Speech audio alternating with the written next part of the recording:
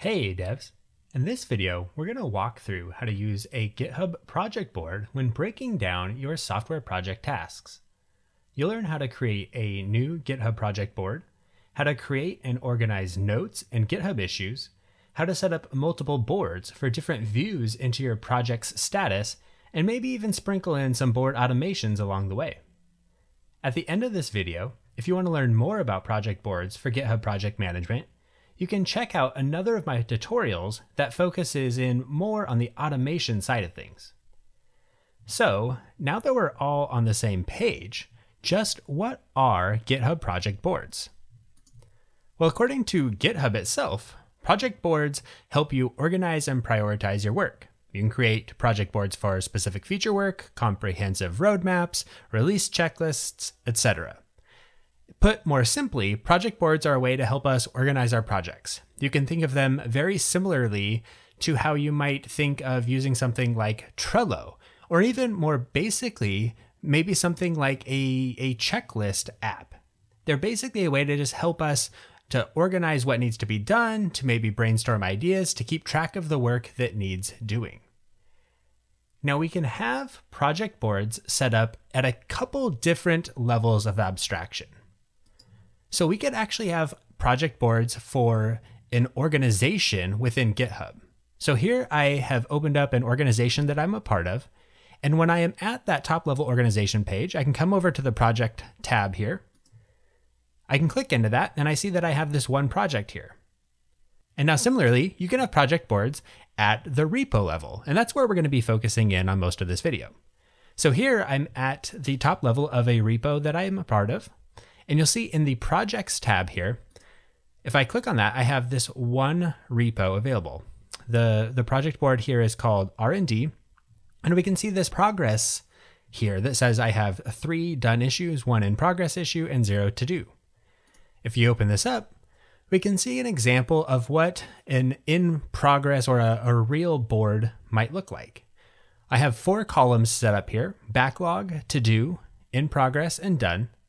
And then we have different sets of issues organized into these columns to indicate their status. And we'll see here in the done column, one of these issues even has a linked pull request to it. So these boards help us keep track of what's going on in our GitHub repos and are a good way for us to better understand the current state of our project. Now I am at the beginning of a new project. And I thought I would share with you how you might think about breaking down your project into smaller tasks by working through my own project and showing how I might use GitHub project boards to keep track of this work. So here I am at the repo that I'm going to be working in here. It's n8ebl/URL shortener. And if I go to my issues tab here, we'll currently see that I have no issues. And if I go to the projects tab, again, I have no projects here. And at this projects tab here, it sort of gives you a quick overview of the kind of stuff you can do with projects. You know, we can sort our tasks, plan the project, we have automations available to us, and a number of other actions here. So I'm going to get started by go ahead and clicking on Create a Project. And for this project, I'm going to use this to start to just sort of track my ideas or keep track of the general outline of what I want this project to look like. So I'm going to title this board Ideas. And now we can add a description here. So I'm just going to list something along the lines of project outline here. Now in the project template section here, if we click this drop down, we see that there's a number of different templates to choose from. I cover these in more detail in my other GitHub project management video, but basically these just represent the different types of pre-built automations that you can set up as issues progress through their lifecycle within GitHub. Now for this case, I want to keep this simple and focus more on the breaking down of tasks. So I'm going to select the None template here so that there will be no automations in place when this project is created. Once I've selected my template, I'll go ahead and click Create Project. So now I have created this new Ideas project board. but it doesn't really look very useful right now because it's not created with any columns by default. So the first thing we're going to want to do here is to click this Add a Column button. So now we can start thinking about how we want to break our project down. Now for small projects, I often like to think of my project in 3 phases roughly. So usually these phases are grouped into something along the lines of the setup phase, the implementation phase, and then the deployment phase. If this is something more along the lines of a blog post or an article, I might create 3 phases that are more similar to like the prep phase, the creation phase, and the sharing phase. So think about what conceptual phases you want to break down, and we're going to map these columns to each of those phases. So for me, I'm going to call this first column setup. And then again, it's going to ask about automations, and we're going to continue our trend here and select none for automation to start, and then click create column. So here now I have my first column set up. And if I look here, there's not anything in that column. And there's 2 places here that sort of signal to us that we might be able to add something to that. The first is in the column itself, we have this plus button. And if we click that, it'll prompt us to add a note. The second place is we can add cards over here in the right-hand side. And if I click add cards, it's going to pull up this filter menu, and it would allow me to filter and select any issues I have. But as we saw previously, we don't have any issues. So let's fix that. Let's create some notes and let's create some issues for how we might think about breaking down this project. So the first thing you might want to do is just start getting ideas down on paper, theoretically speaking. So in this case, getting some ideas down into a note might be helpful. So I'm going to click the plus button here, and I'm going to create this new note. And you can expand this note if you want. And in this note, we can write GitHub flavored markdown and start jotting out the ideas for this project. So I'm going to create a header here by using a single hashtag, and I'm going to say Kotlin URL shortener, because that's kind of the idea of this project that I want to build. And then the first section here I might have is going to be called setup. And then we're going to call this implementation. And then the last one is deployment. So here I'm kind of in this note outlining what I want the structure of this board to actually look like. But this could be a place where you are jotting down individual topic ideas as well. So that might look something like this. You know, the first thing we might want to do is create project, then update project dependencies. Now for implementation phase, the first step of this project could be to create home route. And now the next phase might be to implement the redirection that we might need for this URL shortening service. So this might be labeled something like create redirection route. And finally, we'll just add a deployment phase here that says deploy to, Google App Engine. So this is just a quick overview of how you might start to break this down into some individual topics and some individual sections. And now as soon as I hit add, that's going to create this note here in my setup phase. Now I'm going to translate this note into the rest of the board. And this is where this board will really start to come alive and feel a little bit more useful to us as we're working through our projects. So in our note, we have our first section here as setup. The second section was called implementation. So I'm going to select the add column button, and I'm going to call this new column implementation. And again, we'll select none for presets and click create column. And then I'll add the third column and call this deployment.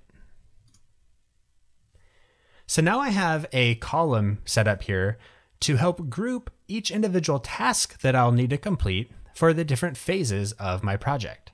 And this is helpful because as you are breaking down any larger task, it's really helpful to zero in on smaller pieces. So if you're building an app, for example, and you need to build an authentication for your application, you might have an authentication column, and you might start breaking that down into individual tasks, such as create an authentication page, implement log in functionality, implement sign up functionality. So you can start to break those down individual ideas and group them by the larger theme for the application. So now that we have a note, we want to start adding some issues here. So one way that we can add issues is by creating a note and then converting the note to an issue. So I'm going to create a note here that is labeled create project. I'm going to click add. And can we see that added a basic note here? And I can drag that note around like anything else in this board. And if I click the little 3 dots, the overflow there, I can select the convert to issue option. And that's going to pull up this dialog that's going to prompt me to convert my note to a GitHub issue. So the title of that is going to be populated automatically. And now I can fill in my body.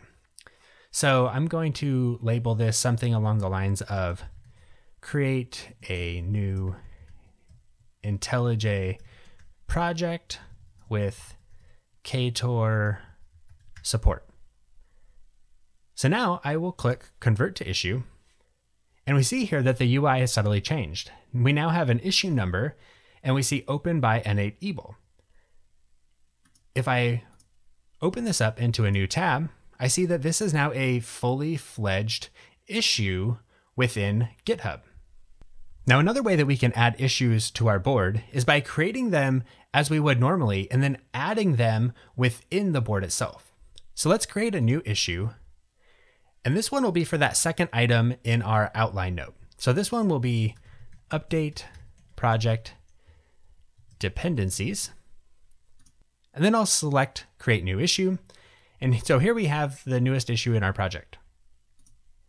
So now if we come back to our board here and go up to the add cards option again, we see that we have no issues, which is not what we expect. However, if I refresh the page here and I go to add cards, now our issue shows up. So now any issues that we have over in this right-hand side of the screen, we can drag over to wherever we want in the project.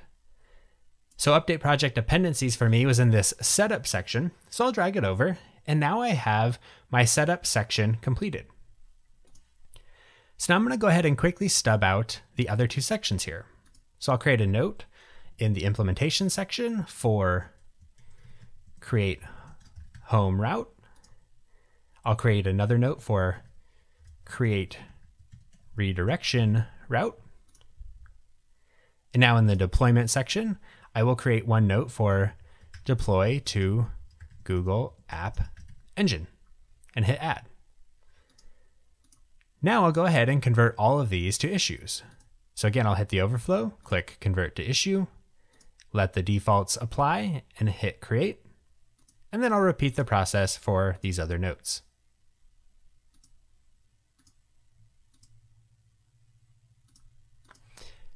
And there, now we have 5 different issues set up here, and all grouped by the different phase of their project. And if I now return back to my issues tab, I can see again, all the issues that I was created in the project section have now been translated here over into the issues section. So if I return to my projects board here, we see, we have our one board for ideas, and we can open this up, and this is great. I can come in and I can start filling out ideas here. Maybe I need to add another route. And so I want to add a URL management route to support deletion. I can add the note, I can convert to an issue, and there we have it. However, this view of all these issues doesn't really tell me about the status of any of these issues. There's no sort of to-do or in progress column. There's no automation moving things around. So while this is useful for high-level planning, for high-level understanding of what's going to be built, it doesn't help me understand where the project is today. And that's one of the nice things about GitHub projects, is that you can set up multiple projects to give you different views into your current project and the current state of your project. So we're going to come back here and we're going to create a new project. Now we're going to create a project that's going to be exclusive to that setup phase of our project. And it's going to help us to understand the phase of just those issues. And now you could organize this in a lot of different ways. You could create maybe one other project that was the status of all your issues, or you could group them in what other configuration you like. But for me, I'm going to try and create some boards that match to those initial project phases. So I'm going to call this setup. And then for the description here, I'll just say status of issues from setup phase of project. And now this time, again, we might select different templates. So again, I'm going to expand this and we can just review. So we could select a basic Kanban style board. If you're not familiar with Kanban, you can think of this as the sort of column-based approach that we were just looking at. Very similar, again, like to Trello, or maybe something you have set up in Jira, where you move things across the screen from left to right as their status updates. So when you start working on something, it might go from, to do to in progress. And when it's finished, it might move into a column called done or completed. So for us, we're going to actually select that basic Kanban style because this is all we want for now. I don't want to get too far into the automation. So I'm going to select basic Kanban and then go ahead and create this project. So now that we've created the project, it has automatically created for us 3 columns: to do, in progress, and done. So these can then match up to the different phases that an individual issue might go throughout our project. And now this is kind of the basic setup from sort of that default Kanban style. If you had selected one of the automated styles, particularly the automation with reviews, this might actually have several additional columns.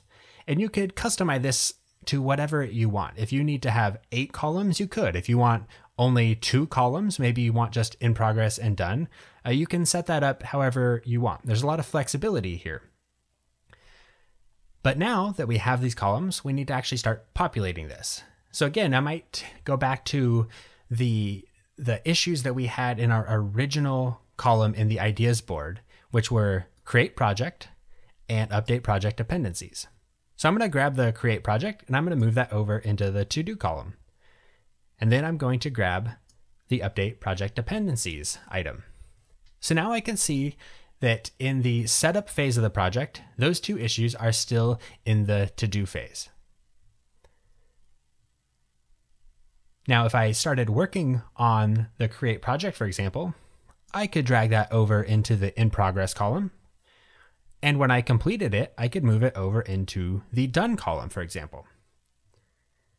And similarly, we could move, the update project dependencies, and we can move it backwards if we needed to, because we know that these things are always not linear. Oftentimes we're moving back and forth between different phases as our project develops. So let's go back to projects one more time and replicate this quickly again. We'll go to new project, and this time we'll create a project for the implementation phase. Status of implementation issues. And I'm going to select basic Kanban once again. I'll create the project. And this time I'm going to grab the create home route, drag it over into the to do, and I'm going to drag the create redirection route. And again, drag it over into the to do section. And for the last one, I'll create a deployment phase project, select basic Kanban, I'll create the project, and I will move my deploy Google App Engine issue over to the to-do column. Now, you may have noticed that this time that only a single column is present. This is sort of an oddity of GitHub where sometimes once you've created it, it will only show the to-do column. just try refreshing your browser and it should show up all of the columns that it created. This can be kind of tricky. In the past, I've accidentally added additional columns when I didn't mean to. So hit refresh before you worry too much that something's not there. So now we have 4 projects here, and they give us different views into our work. So again, we can look at this ideas project and see the high level overview of what's going on. And then you can use this to focus your work and break down tasks into smaller pieces of work. And then if you want to start looking in at individual statuses of issues, you can click into the specific boards here. And so if I want to see where the create home route is, I can come here. And then if I need to update it, I could move it over to in progress, for example. Now, before we finish out, let's just take a look at how we can start to add some automation to this. Like I said before, my other video on automation with these GitHub project boards will go deeper into this, but I just want to show you how and where you can get started. So let's go into our setup phase board, because that's kind of this phase of this project that I am currently in. Now, if we want to examine what automations are in place for any individual board, you can go to the board, click the little 3 dots, and select the Manage Automations option. And this will show you what automations are enabled for that particular column. And you can see here that this column has the to-do preset selected. So you could change that preset if you wanted. For example, if I select none, we'll see that there's no automations selected. If I go to in progress, it'll present me a different set of options to choose from. And similarly, done is yet a different set. So I'm going to go back to the to-do preset here. And now we have these options here. So we could add things to do automatically when an issue is created in the project. Now, we probably don't want that in this because we have, different boards set up for different types of work, for different phases of it. So we're going to leave that one unselected. And similarly, you could automatically add issues to this column if they have been closed and reopened. Now, you could also move pull requests into columns very similarly. So when a new pull request is open, you could automatically add it somewhere. And if it's reopened, you could add it somewhere. However, again, because we're sort of doing this a little bit more manually, we're going to leave those off for now for this to-do column. Now, what about in progress? Well, very similarly, we could go to Manage Automation. And again, we see the in progress template is selected. And now we have issues more specific to in progress. So we could move an issue here when it's reopened. And we could move pull requests into an in progress column when the pull request is newly added, if it's been approved by a reviewer, or if it's pending approval by a reviewer.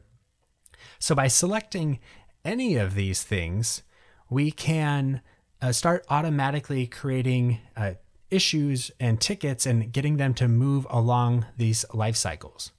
So I'm just going to try one of these out, for example, to demonstrate you what this might look like. So I'm going to go ahead and select the newly added under the pull request section. So when a new pull request is added, it's going to show up in this in progress column here. So I'll select Update Automation, and that should update that for this column. So now I'm going to go back to the root level of my repo here. I'm going to open up my README. I'm going to just make a sample edit to the README here. So I'm just going to type sample change.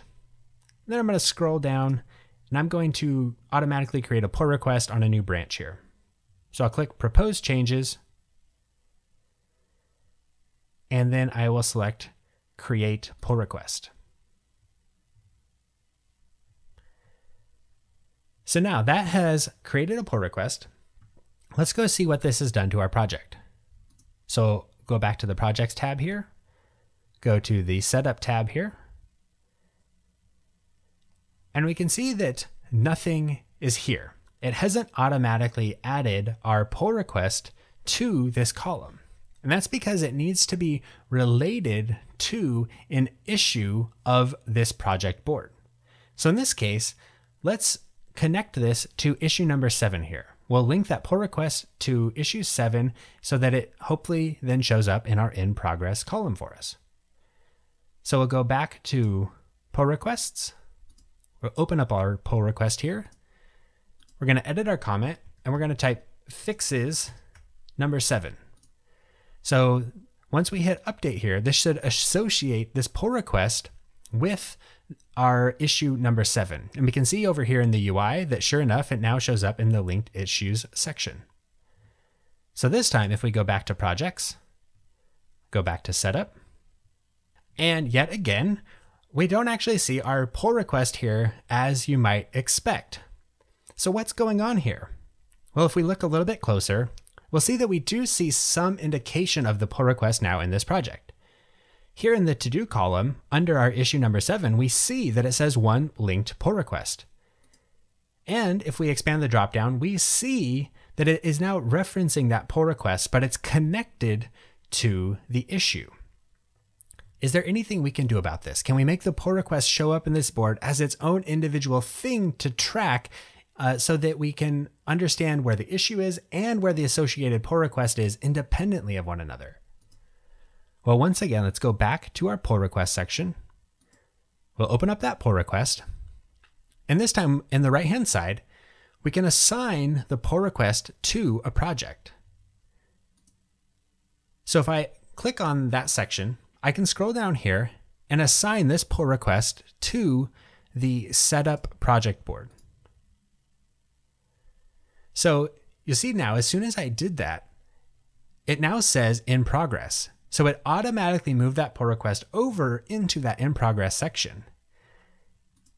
And if we wanted, we could actually move this to different columns within that board right from within the pull request view here. Now, let's go back to our project real quick.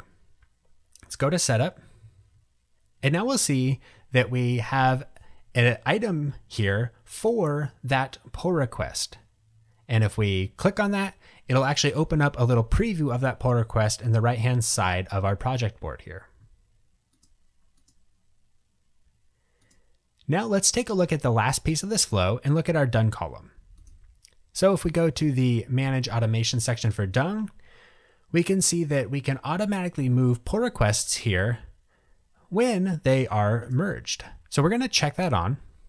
We can also automatically move pull requests here when they are closed with unmerged commits. So we're going to select that one as well. And we're going to click Update Automation. So I'm going to go back to my pull request, open it up. And because this is just kind of a sample pull request, I'm just going to go ahead and close it because I don't need that sample change to the README. Now we see that in the projects section, it says done. So it automatically moved from in progress to done. And just to double check, if we go back to our setup section, we'll see once again that that pull request is now marked as done. And it's even highlighted in red here to indicate that that pull request was closed. So this has now let us track the state of the update project dependencies pull request as it moved from to do, in progress, and done. So again here, this exercise has been to show how we can start to use GitHub project boards to have different views into our data as we're working through something. So I started here with my ideas board, and you could use this to start brainstorming your project ideas like I did with this note. So I treated this note here as a basic outline. And for the full project, this outline would be much larger. But once you have this outline, you could start breaking this down into the individual tasks and individual groupings that you want. So for me, I had a setup, an implementation, and deployment phases because those are kind of the 3 distinct parts of this project and tutorial series that I want to create. However, you might have phases based on features, for example. So you might have maybe a setup phase, an authentication phase, a add user to the database phase, and these could all correspond to different columns within this project board. But because this type of view is not that helpful for understanding the status of any individual issue, GitHub allows us to create multiple project boards and track issues across those in different and unique ways. So here I set up a individual board for the setup phase of my project and was able to set up some automations specific to this board so that I can track issues and pull requests throughout their lifecycle. And you can do this individually for each individual project. So in my implementation board right now, I don't have any automation set up, and maybe that's not important. Or maybe I want to customize this to a more specific workflow, more relevant to the day-to-day work of the project as opposed to the setup or the deployment phases. So in closing, I hope this has been a helpful look at how you can take advantage of GitHub project boards to not just track an individual issue or to track a pull request, but how you might be able to actually use it even for ideation or for breaking down of your tasks. So next time you're working in a project and you're not sure where to start, maybe try creating columns for different areas of functionality. And then start adding individual notes or individual issues within those columns for the different parts that you think you might need. As you start pulling these things apart and creating individual tickets, you're going to be left with a very clear plan and roadmap for your project. And because they're all going to be in notes, which can be easily converted to GitHub issues, or they'll just be in GitHub issues, it means you can easily integrate these with your pull requests. You can reference these from commit messages, and it gives you a nice tight integration between your idea, your outlining and your brainstorming, and then with GitHub and your actual project management and the individual code that you'll be writing. So this can be a really helpful way to take on a new project and to get some clarity around how you're going to build it. If you're feeling stuck the next time you're setting out to build something, maybe give this a try. And as I mentioned before, if you want to learn more about setting up automations in these GitHub project boards, check out my previous video as we work through several different examples of automating workflows of your GitHub issues. Thank you so much for watching, devs. Until next time.